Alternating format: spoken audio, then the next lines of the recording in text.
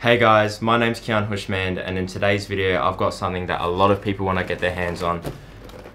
It's the SubZero Rogue XI 30-inch baritone guitar. Let's have a look.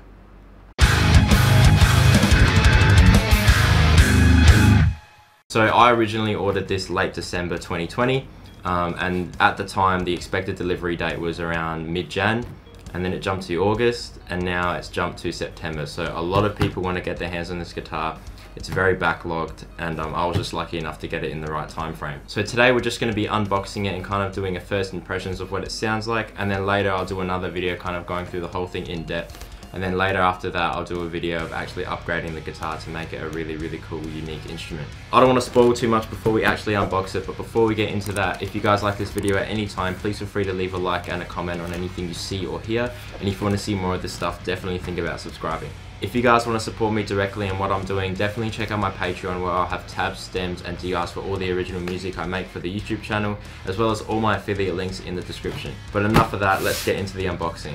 So first thing before I even open the box, I don't know if you guys can tell, but it's very poorly packaged. Keeping in mind that this is a €250 guitar, or like 250 US-ish, and for any Australian viewers that's probably around 350, 400. So I wasn't expecting much, but I don't know. There's like a hole here as well. Like, I feel like it could have been packaged a little bit nicer. I have really bad luck with shipment. Every time I get a shipment from anything, there's always something that's wrong with it, whether it's damage or I have to send it back or something like that. So I really hope that isn't the case. Otherwise this video will never get posted. I don't have a Stanley knife, so I'm going to use the kitchen knife.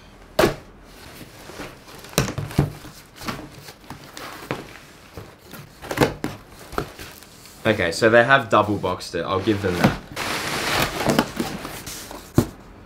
I underestimated how long this was actually going to be, holy shit. So it was double boxed, so it came in a box within a box, so that does offer a little bit more protection, but as you can see, this is what it looks like when you get it.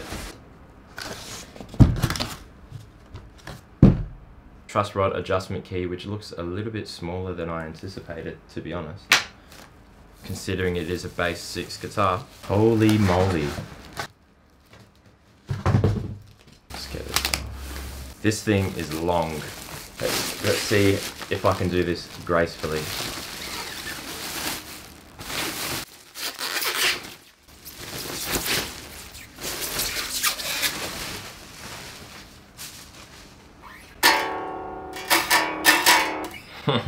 This thing is absolutely stupid. I love it. You know what, the 30 inches, is this 30 inches? It really doesn't feel like 30 inches.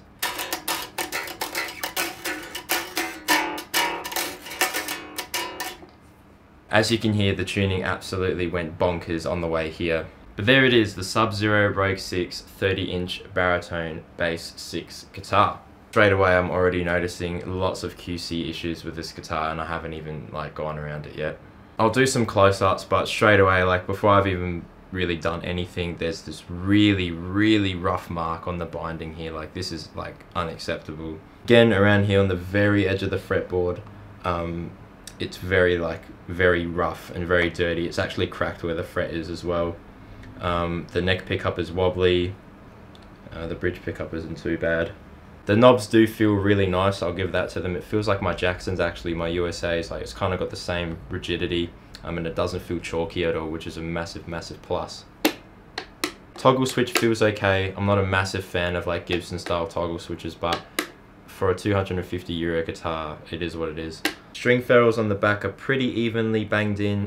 One of them sticking out, it's the last one, but you know, not too much of a big deal. I have seen worse on more expensive guitars, so I'll give them that. The routing on the neck joint and stuff, again, it's a little bit rough, but I have seen worse on more expensive guitars. So you know what, all in all, at least on the front of the guitar, it's not too bad. The worst thing I've probably seen so far is definitely this here. There are a couple tool marks across the whole neck, basically. Definitely around where like it meets the headstock, there's definitely a few tool markings there. And it's almost like they forgot to rub finish on the back of this headstock, and it's very rough. Again, like these are pretty minor things and like things you'll never feel when you're playing, but it's just, I don't know, annoying to see. If I'm not mistaken, this comes shipped with a 20 to 90 set of strings, so it is fairly thick, and the strings I'm putting on it are actually a little bit lighter because I'm really only going to be tuning this to drop E. or at least a 6-string variant of drop E. The nut isn't really flush with the fretboard. Again, not something you would notice when you're playing, but it is to be noted. There is a little bit of like a paint drip on the side of the headstock here, but again, this is just a cosmetic thing and something I'm not really worrying about when it's such a cheap guitar. So really, when it comes down to it, the only thing that I'm really worried about is this really rough binding here. Like, it's actually terrible, and I don't even know if it can be fixed. I'll take it to a tech, but that's something you might need to be aware of if you were to order this yourself. Actually, nah, looking at the fretboard now, there are a couple scratches in the fretboard, and they're pretty deep. Like, they might be able to be painted over, but you can tell that the fretboard was dyed because there's like a little bit of paint overlay on the binding, or at least just like wood fibers or something. It's very, very noticeable, and it kind of just makes the whole neck look dirty. Maybe with like some fretboard cleaner, you might be able to get that out, but I'm not sure.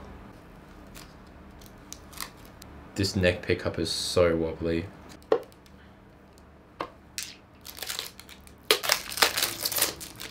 Pickup cover off. The actual finish itself, like the paint job, is actually really, really nice. This is a really nice paint job, great burst. There's no like obvious lines or anything like that in there. It's actually really, really good. There is a slight like mark here on the back of the guitar, but if I didn't have these softbox lights shining on it, I would never notice. From what I can tell, this is a 3-piece body, which actually isn't too bad. There's like one clear line here, one clear line here, and I can't really pick out anything else. Alright, now that we're done absolutely ripping this QC to shreds, let's tune it up and plug it in and see what it sounds like. Okay, so I've currently tuned it to drop D, so double drop D, and I've been playing around with it for like maybe 10, 15, you know, actually probably closer to half an hour now that I think about it. And the tuning hasn't really fluctuated that much at all, which I'm super, super surprised about. Even like the low D, like it's pretty much been sat in place the whole time, and I've been beating the crap out of it. So I'm actually very, very surprised about that, and that's something that I have to give them accolades for.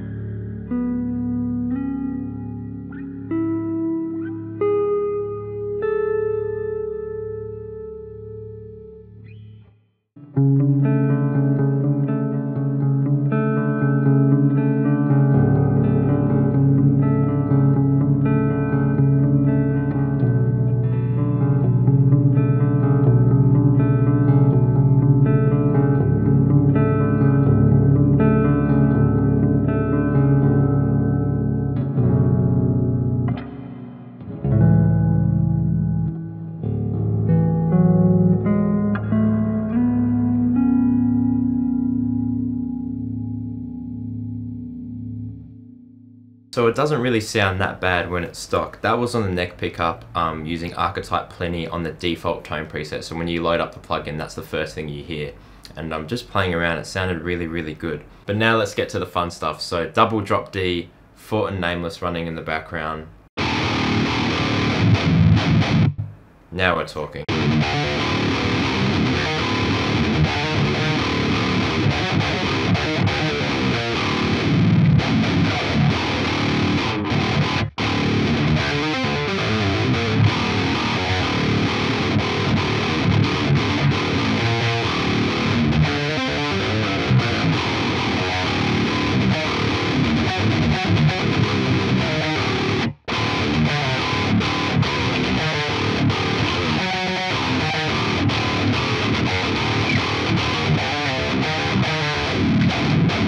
So even when you're in double drop D, which is a whole octave lower than your standard drop D, when you have a 30-inch guitar like this, the clarity is absolutely unmatched, and that's basically the major selling point of buying a guitar like this. Especially given the fact that this is like a dual humbucker guitar. It's more like a guitar than it is a bass. At least that's the way I see it anyway. So when I saw this, I thought beauty, I don't have to mod anything.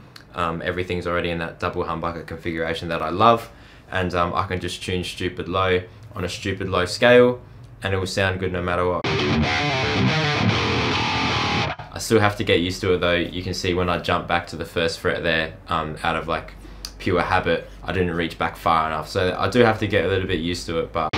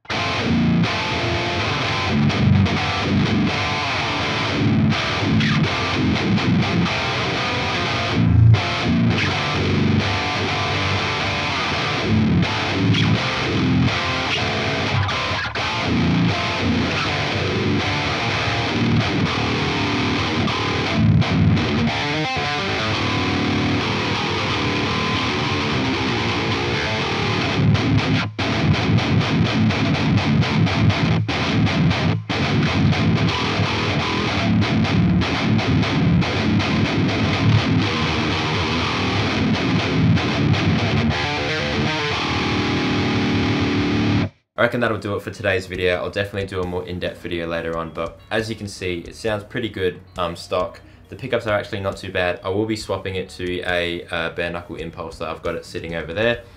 So that will be getting swapped, and I'll do a sound comparison between both. But general playability, I mean, like the neck feels really nice and smooth. You don't really notice like the tool marks or like the weird binding job when you're playing, so it's not too bad to play. Overall, feels pretty good for a $250 guitar, or €250. You can't really go wrong, especially when it's in such a weird spec like this.